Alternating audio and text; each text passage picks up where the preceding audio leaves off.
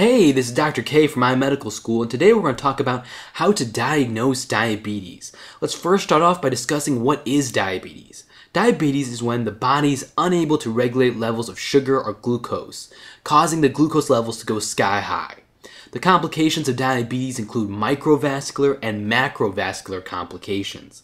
These include coronary artery disease, peripheral arterial disease, kidney failure, retinopathy, and neuropathy. Now, why does the body lose control of serum glucose? Well, remember, the pancreatic beta cells are responsible for producing insulin. Insulin causes a decrease in serum glucose. So there are generally two causes to diabetes, either low insulin production or increased insulin resistance. In type 1 diabetes, an autoimmune response occurs where the body attacks the pancreatic insulin-producing beta cells. In doing so, the body is unable to produce an adequate amount of insulin. We can test for this autoimmune response by testing for particular antibodies.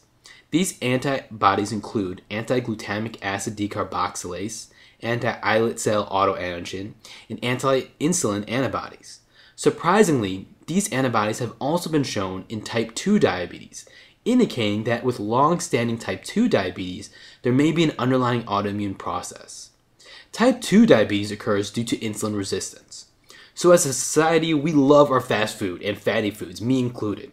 As our intake of carbs and sugar increases, our body tries to regulate the elevated sugars, so our body produces tons and tons of insulin. After some time, the body becomes desensitized to the high levels of insulin, and the body has to produce more to achieve the same effects. This cycle continues, producing a relative insulin deficiency due to insulin resistance. With weight loss and a better diet, the insulin resistance can improve. So how do we diagnose diabetes? Well, the diagnosis of diabetes is based on symptoms and lab work. It's important to take a history to identify symptoms of hyperglycemia like polyuria, polydipsia, vision, blurriness or changes, fatigue, and abdominal pain. Polyuria means having excessive urination. It's due to glucose being spilled into the urine, pulling water with it. Polydipsia means having an excessive thirst, and this is the body's way of trying to regain that water loss due to the glucose pulling water into the urine.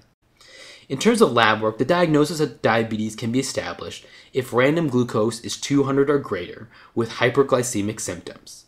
In addition, a fasting plasma glucose of 126 or greater, a 2-hour post-glucose challenge of 200 or greater, or a hemoglobin A1C of 6.5 or greater is diagnostic of diabetes. If a lab work meets the criteria, it needs to be repeated for confirmation.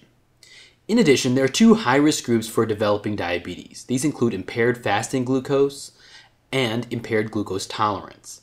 Impaired fasting glucose is defined by a fasting plasma glucose of 100 to 125. Impaired glucose tolerance is defined after a patient has had a 75-gram oral glucose tolerance test. If their 2-hour plasma glucose is 140 to 199, then they have impaired glucose tolerance.